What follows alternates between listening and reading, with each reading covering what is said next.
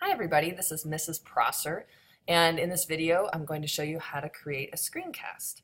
Your screencasts are going to be on whatever your how-to guide topic was that you did earlier this week. So let's get started. You need to create a new Google Doc and add some text to it. I went to Wikipedia. I'm just going to grab some text from here. I don't even need that much, so just grab some, copy it, and then paste it in my document. So now that I have text, I'm going to be demonstrating as an example how you would bold text. So once you have text in here, you're going to launch Screencastify. I'm going to choose Browser tab. All I need to show is what's going on in this tab. I'm going to keep the microphone on. I'm going to choose the default. To test it out, you should see this little green bar going up and down as you speak. If you want, you can add a webcam.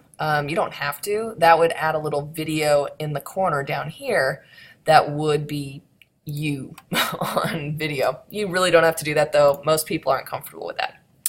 Now, all you have to do is click record. 3, 2, 1. Hi, this is Mrs. Prosser, and today I'm going to show you how to use the bold tool. You click, hold down, and drag across the text that you want bolded.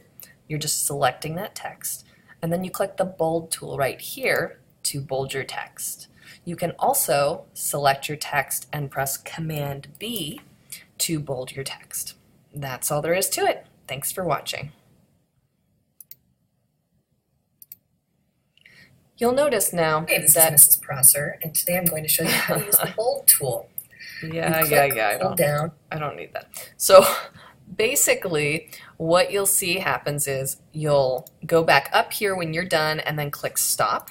It will open a new tab with your screencast, and you'll see it says uploaded to Google Drive. It automatically will stick this in your Google Drive.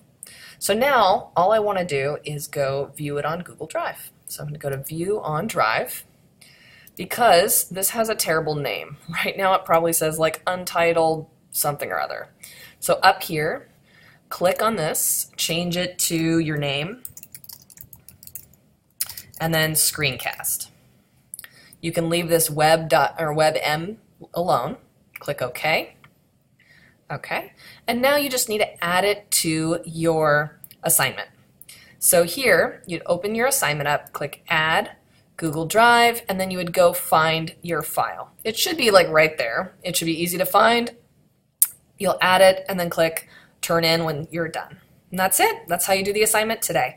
Your video is probably going to be 30 seconds max. It's pretty quick, but make sure you are doing the topic that you did earlier this week. You're just doing it in video form this time.